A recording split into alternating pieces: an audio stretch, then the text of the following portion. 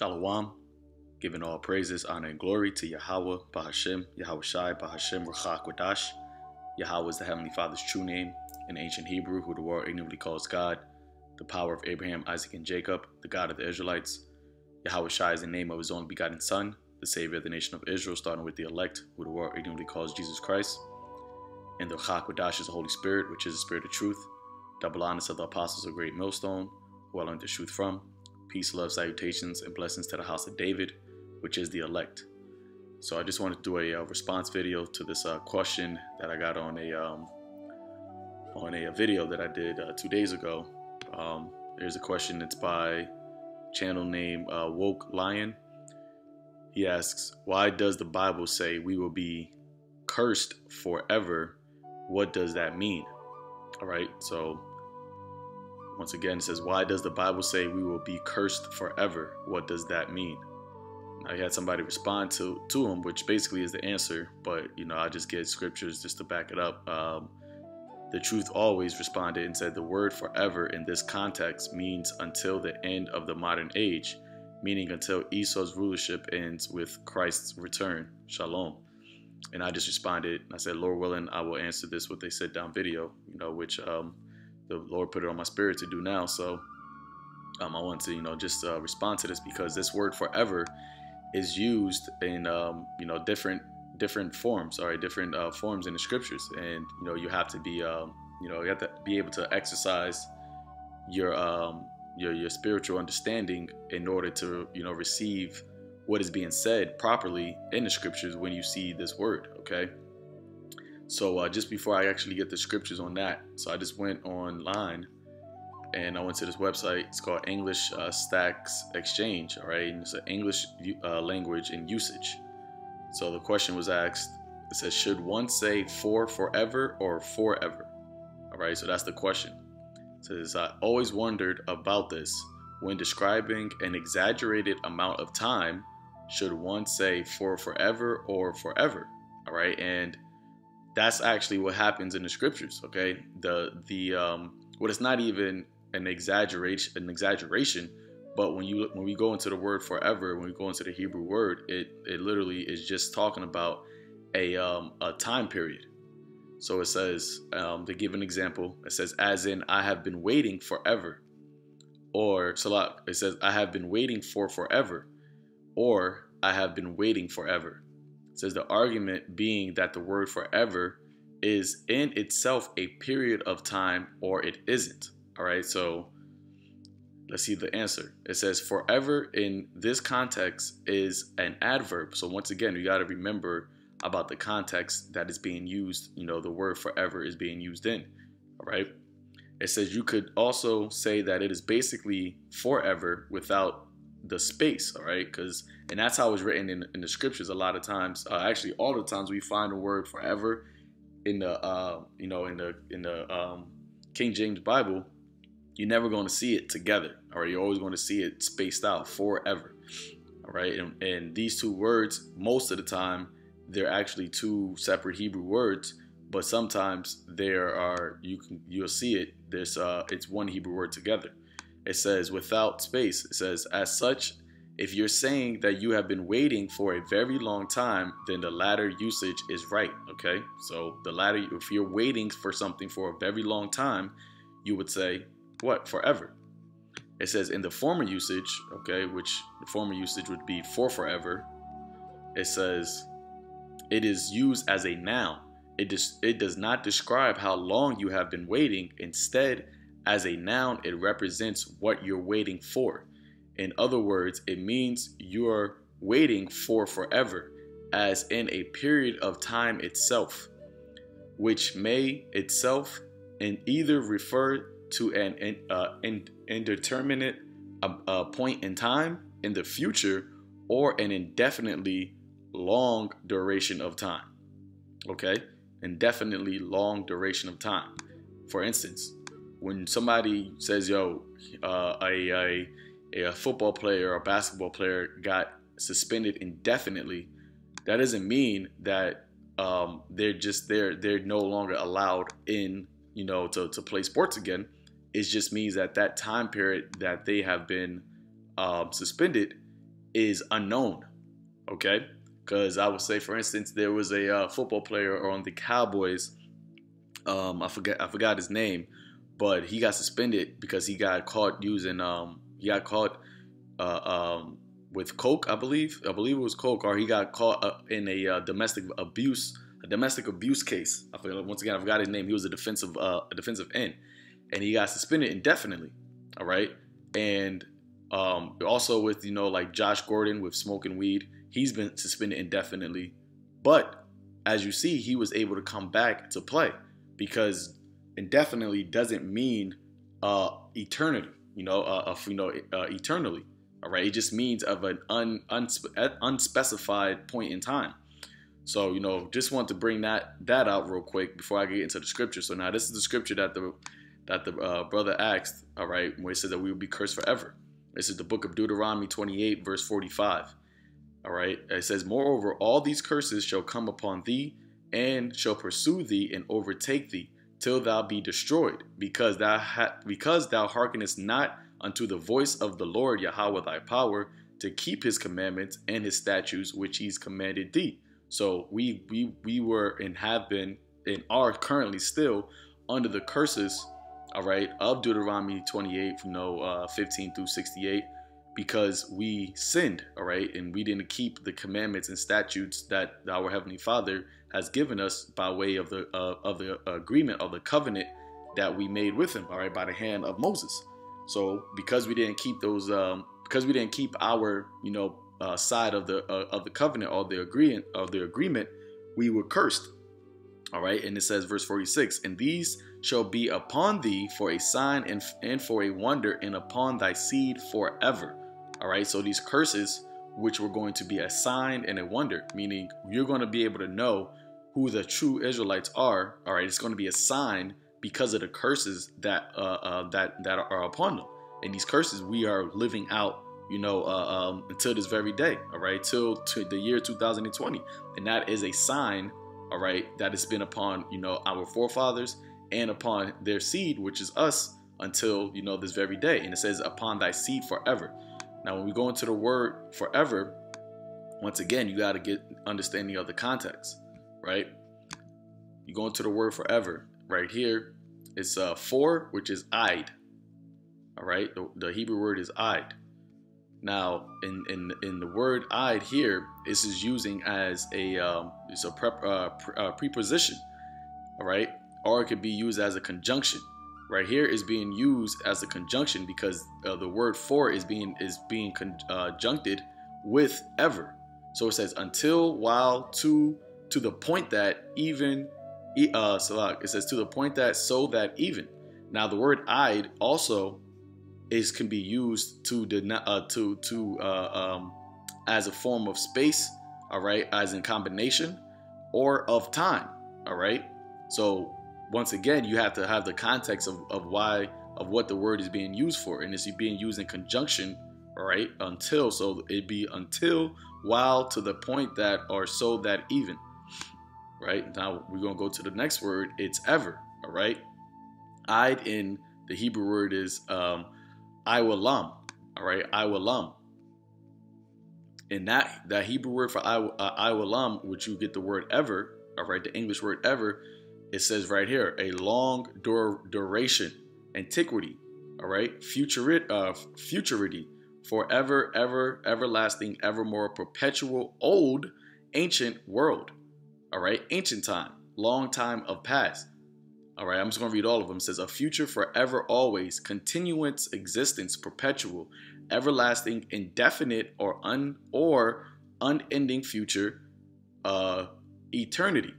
So once again, as a person here says, the truth always, the word forever in this context means until the end of a modern age. And that modern age, or I should say that age that we're speaking about, is the age of Esau.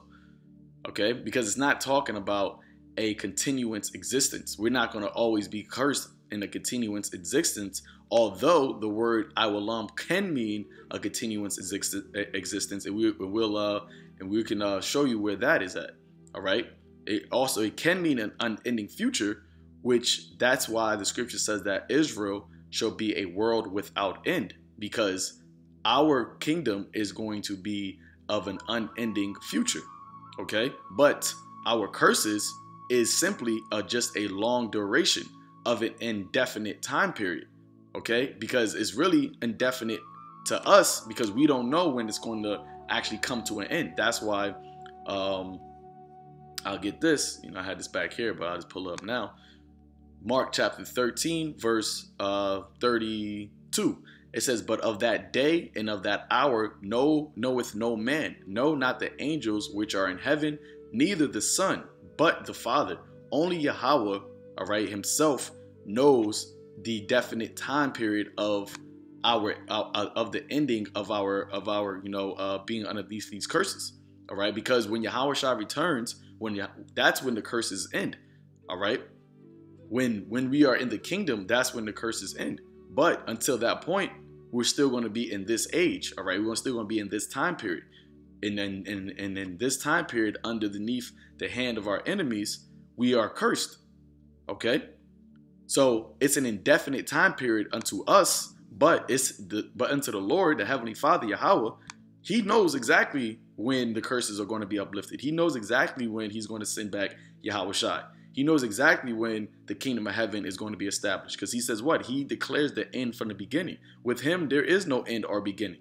He's the Ancient of Days. He's before time. All right. He doesn't look at things on a time scale. You see? So when we go now to once again, He says that these curses was going to be on us forever. All right. That lets you know that it's a what? It's up until a long duration of time. Now, just to get another precept, this is the book of Jeremiah 17, verse 4. It says, and thou even thyself shalt discontinue from thy heritage that I gave thee, and I will cause thee to serve thine enemies in a land which thou knowest not. That is part of the curses. When you read the book of Deuteronomy 28th chapter, it tells you that we're going to be sent, to a land that neither us nor thy fathers have known, and we shall worship other gods, wood and stone. Okay. So this was this is a part of the curses. All right. It says, and I will cause thee to serve thine enemies in a land that which thou knowest not, mainly over here in Babylon the Great, America. It says, for ye have kindled a fire in mine anger, which shall burn forever. So the Lord, if you take this out of context, if you don't understand what is being said, you would say, well, that means that the Lord we're always going to be, as this man, was saying, we're always going to be cursed. As Woke Lion said, does that, what does that mean? Does that mean that we're always going to be cursed? Is the Lord always going to be, angry at us, an unending future of anger that the Lord is going to have towards the nation of Israel? Is that what it's saying? Now, as we know, the Lord said, let me get this real quick. What's that? 1 Corinthians 14. Okay. 1 Corinthians 14, verse 1 Corinthians 14, verse, bear with me 1 second. 33. All right. And this is something, that I've learned, when I first came into this truth. A person who brought me to the truth, because I had questions, because certain things in the scriptures, if you don't have the understanding, your understanding can make it, the way you interpret it can be contradictory. All right. The scriptures aren't contradictory, but your interpretation or your understanding could be contradictory. And this is something that you always have to put in mind when you're reading the scriptures. 1 Corinthians 14, verse 33. And this is why also you have to ask for the Lord, Yahawah, Ba'ashem YAHAWASHI, to give you the Holy Spirit to teach you all things, to give you the ability to understand the breakdowns in the precepts and the dark sayings. Because your own mind will, if you're trying to lean upon your own understanding, and you're being wise in your own conceits, you will end up being confounded. Okay, so you have to understand this. 1 Corinthians 14, verse 33. For God, power, Yahawah, Ba'ashem YAHAWASHI, is not the author of confusion, but of peace, as in all the churches of the saints. So the Lord is not the author of confusion. He's not going to put in the Bible things that are contradictory or that are confusing. If you are spiritual. Okay, He's not going to contradict Himself. So when we read here, it says, I'll read it again. It says, even thou It says, and thou even thyself shalt discontinue from thine heritage that I gave thee, and I will cause thee to serve thine enemies in a land which thou knowest not, for ye have kindled a fire in mine anger, which shall burn forever. The same word here, forever, is the same word that we read in the book of Deuteronomy, 28th chapter, is Id and Iwalam, all right? Meaning what? A long duration of time. Once again, in this context, it's talking about long duration of time. And then to prove that, we'll go here to book of Micah, chapter 7, verse 18. It says, who is like God, Yahweh, power, who is a power like unto thee, that pardoneth iniquity, and passeth by the transgressions of the remnant of his heritage? Because the remnant of his heritage, the elect of Israel, is who the Lord is going to pardon the iniquity of. Okay? Because they're the ones that's going to repent. They're the ones that's going to believe and turn back unto Yahweh through his son, YAHAWASHI. But all of Israel is not going to do that on this go around. But going on, it says, the remnant of his heritage, he retaineth not his anger forever, because he delighteth in mercy. You see that? So when you read Jeremiah 17, it says, what? For ye have kindled a fire in my anger, which shall burn forever. But in Micah 7 verse 18, it says, he retaineth not his anger forever, because he delighteth in mercy. So once again, to the unlearned, to the unskilled, all right, you would say, well, that's contradictory. But when you go into the scripture and when you go into the breakdown of the word of forever, here, it's only Id, okay? It's only Id. Now, it's not Id, Iwalam, it's just Id. Now, when you go here, it says perpetuity, forever continuing future, all right? Forever of future time of continuance existence. So the Lord is saying right here that he is not going to withhold his anger for a continuance existence. It's not going to be for a continuing future. Okay? It was only going to be for a long duration of time. And to us, that time is an indefinite time, because we don't know exactly when the Lord's anger is going to be fully taken up off of us. Okay? We don't know exactly the day or the hour as spoken about in Mark. All right? Only the Heavenly Father knows. But we know that it has an ending. We know that it has a time period, because we know that he just said here that he's not going to retain his anger forever. So we know that it's talking about an actual point in time. It's just a time in the future that we don't know. Okay?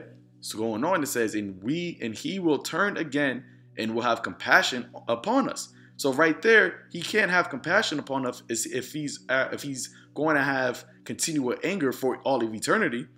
You see, it says he will subdue our iniquities, and thou wilt cast all their sins into the depths of the sea. Thou wilt perform the truth to Jacob, and the mercy to Abraham, which thou hast sworn unto our fathers from the days of old. Okay, and the Lord said what? That he is faithful, and that he will, and that his word, is not going to return unto him void, and that he's going to perform the promises that he promised unto Abraham. All right, the oaths that he gave unto Isaac, and he confirmed it in Jacob. He's going to perform that.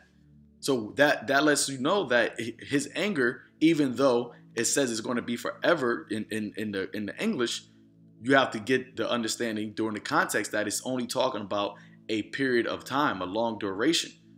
Okay, which we have been under that long duration of these curses. But the curses has an expiration date. And to prove that, we get that in book of Revelation 22. I'm going to go straight to I'll start at 1. All right, this is talking about, in the kingdom of heaven, which will be on earth. It says, and he showed me a pure river of water of life, clear as crystal, proceeding out of the throne of God and of the Lamb. And in the midst of the street of it, and on either side of the river, there was the tree of life, which bare 12 manner of fruits, and yielded her fruits every month. And the leaves of the trees were the healing of the nation. Now, this is all speaking about, parabolic. It's speaking about in the kingdom. Okay.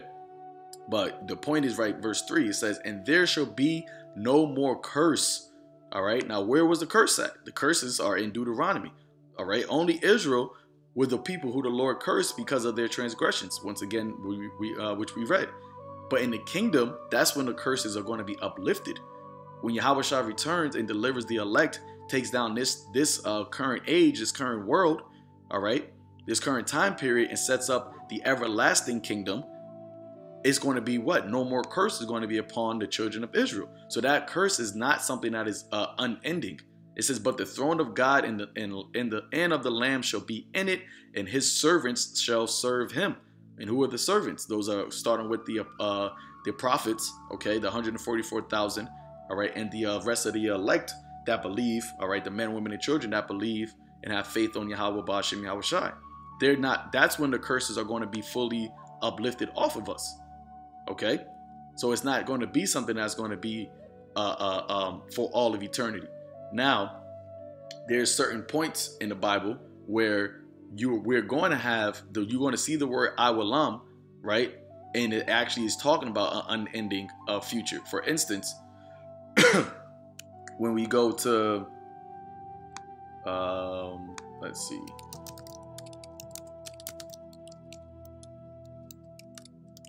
Daniel's 2 verse 44. Let's see if it's here. Yeah, it says, Daniel chapter 2 verse 44, and in the days of these kings shall the God of heaven, which is Yahawah, set up a kingdom, which he's going to set up that kingdom by bringing his son back, Yahawashi. Okay, it says, which is set up a kingdom which shall never be destroyed, and the kingdom shall not be left to other people, but it shall break in pieces and consume all these kingdoms, and it shall stand forever. You see that? Now we go into the word forever here. It's Ilam, but it's really Iwalam. It's the same word, you know. Iwalam. They just have it for an Aramaic here, but it's really you know, still the it should be Iwalam, but Ilam is, you know, synonym. Actually, here it goes, corresponding to right here, Iwalam. You see? So you go there, it says the same thing. Perpetuity, long duration, but now it says that it's never going to be destroyed. So this kingdom that the Lord is going to establish is never going to be destroyed. So in this instance, or in this context, you will refer to this as what? An unending future, or eternity, all right, or continuance existence. You see, because that kingdom is going to be the kingdom of heaven, which is going to be set up by Yahawashi. All right, now when I had made mention earlier, which I just go back here and show you, I made mention earlier that in the book of Mark, it tells you that when no man knoweth the time, all right, of that day or that hour, only Yahawah knows it. Now, once again, that time is a indefinite time, meaning what? It's a secret unto us. We don't know when that time period is going to happen. All right, we just know the signs of the end, but we don't know exactly the day and the hour. Because when you go to the root word of Iwalam, all right, Ilam, it says what? To conceal, hide, be hidden, be concealed, secret. You see? So that time period, all right, of these curses being uplifted, that day when Yahawashi returns, it's concealed, it's hid. All right, that time is hid. That indefinite time, and that's why it's called indefinite, because it's a time period that is not definite, it's not defined. It wasn't. You're not going to find in the scriptures where it says in this time, at this hour, at this day, is Yahawashi going to return, and you know, December 24th, 2021 is the day that Yahawashi is going to return. No, all right. No man knoweth that day. There is a day, and only Yahawah knows that day, and that time is concealed. You see. So that's the root word of Iwalam. Okay, Iwalam, the root word is Ilam, which goes back into being hid or concealed. All right, so let's see what else we got here. This is Jeremiah chapter 31, verse, I start at 31. It says, behold, the days come, saith the Lord, that I will make a new covenant with the house of Israel and with the house of Judah, not according to the covenant that I made with their fathers in the day that I took them by the hand to bring them out of the land of Egypt, which my covenant they break, although I was a husband to them, saith the Lord. Yep, and that's why the curses came upon us, because we broke the agreement. All right, we broke the agreement by transgressing the laws. Okay, so it says, but this shall be the covenant that I will make with the house of Israel after those days. All right, after those long durations of that time period. After that age of Esau is ended. After this time period that we're in. All right, that's the days that is being talked about. After those days, saith the Lord, I will put my law in their inward parts and write it in their hearts, and I will be their God, and they shall be my people. All right. Why? Because that covenant, all right, that new covenant, which is established upon better promises, which comes by way of the sacrifice of YAHAWASHI, all right, being that perfect lamb, the new covenant, the new agreement, the Lord is going to put the laws in us. You see, he's going to put the laws in us. So he's going to make our part of the agreement. He's going to make it to where we can't transgress our part anymore. We can't go off. We can't break our part of the agreement. All right. So, because he says right here, which my covenant they break. So we broke the agreement before. All right. The old agreement, you know, which is why we got the curses put on us. But the Lord, after those days, after these times, after the long duration of the curses, aka in the kingdom where there should be no more curse, he's going to put the laws in us so that we cannot break the agreement anymore. And then therefore he will be our God, and they shall be my people. Meaning that we're going to be that we're going to have that long, that I should say, that unending eternity of the kingdom. All right, verse 34, it says, and they shall teach no more every man his neighbor and every man his brother, saying, Know Yahawah. All right, because that's what the prophets have to do. We have to go out and teach our people to tell them to repent, you know, for the kingdom of heaven is at hand, telling them to come back to their power. But in the kingdom, all of Israel is going to know, you know, who their God is, who their Father is, Yahawah. So you're not going to have a need of anybody going out to teach anymore. All right. It says, for they shall all know me, from the least of them unto the greatest of them, saith Yahawah. For I will forgive their iniquity, I will remember their sin no more. And that's the curses being uplifted. You see? That's the curses, because if we have no more sin, if we have no more iniquity, then why would we be punished anymore? You see, that's why the curses is not something that is going to be for eternity. It's only for a long duration of time. It says, thus saith the Lord, which giveth the sun for a light by day, and the ordinances of the moon and of the stars of a light by night, which divideth the sea when the waves thereof roar. The Lord Yahawah of hosts is his name. If these ordinances depart from before me, saith the Lord, then the seed of Israel also shall cease from being a nation before me forever. All right, hey, there goes that word forever again. So the Lord said, what? If the sun and the moon and the stars are, you know, depart, and the sun and the moon and the stars is a mechanism or was created for us to be able to tell days apart, all right, to tell time apart, all right. And the Lord said what? If those ordinances, those orders of what the day is and what the night is, if those depart from me, then will the seed of Israel cease from being a nation. Now, when you go into this word forever here, which is interesting, it's actually Yawam, all right? Yawam, which means day or time, all right, or year. You see, days or lifetime. So the Lord said here, if how you tell time, all right, which is what? The sun, you know, the day, the night, okay? How you know, the day is because the sun is out. How you know the night is because, you know, the stars and the moon is out. If the way you tell time stops, is that if that ceases from being the up in the sky, or if that ceases from being an ordinance, then Israel will cease from being a seed, all right, or Salakia, from cease from being a nation. Meaning, as long as there's days, then Israel is going to have days, all right. As long as there is time, all right, then Israel is going to have time. Meaning that Israel is always going to be the Lord's chosen. As long as day and night exist, Israel is always going to exist in the eyes of Yahawah Yahawashi. Okay?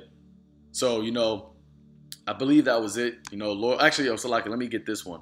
Deuteronomy 30 verse 1. And this just, you know, brings everything all together. It says, and it shall come to pass when all these things are come upon thee, the blessings and the curse. You see, so the blessings were going to come upon us, and the curses were going to come upon us also, which I have set before thee, and thou shalt call them to mind among all the nations, whether the Lord thy power hath driven thee, and and shalt return to the Lord thy power, and shalt obey his voice according to all that I have commanded thee this day, thou and thy children with all thine heart and with all thy soul, that then Yahweh thy power will turn thy captivity and have compassion upon thee, and will return and gather thee from all the nations whither the Lord thy power has scattered thee. You see, so the Lord said, yeah, even after the curses come upon you, which we're living in this time right now, there's going to be a time period where the Lord is going to have compassion on us and return us from everywhere that he's driven us out because of the curses, because we transgress, and he's going to have compassion upon us and return us to our land. All right. And that's going to be by way of YAHAWASHI returning and establishing that kingdom, okay, which shall never be destroyed, but which shall break and consume all other nations, man. Okay, and the reason why that kingdom is never going to be destroyed is because the Lord is going to put the law, statute, commandments in us. He's going to give us those immortality, those incorruptible or immortal bodies. Therefore, we would never have an end. All right, we would never have an ending. What is that? Isaiah 45, I quoted it earlier, so I might as well just get it. We are never going to have an ending. Isaiah 45, 17. It says, but Israel shall be saved in the Lord with an everlasting salvation. Okay, that word everlasting is, yep, YAHAWAH. Okay, and now in this context, it's literally speaking about a continuance existence, all right, or always or eternity. All right, it says, Israel shall be saved in the Lord with an everlasting salvation. Ye shall not be ashamed nor confounded, world without end. The world, the age of Israel, okay, the age of Israel is going to be a world without end. A time period, a time period, a long duration, right? For perpetuity. Go here, perpetuity or continuing future, and that's the blessings of Jacob. That's the promises that the Lord promised unto us, in by way of His Son YAHAWASHI for coming back and establishing that promise. You know, so hey, Lord willing, this was edifying unto the elected, and it was edifying. You know, answered your question, you know, about the curses. All right, the curses is only for a time period, a long duration, and we're coming to the end of that time period. All right, and coming into the time period where our kingdom, our blessings is going to be for a time period without an end. All right, so you know, with that, Lord willing, you know, this was edifying. Call Lord YAHAWASHI. Till next time, Shalom.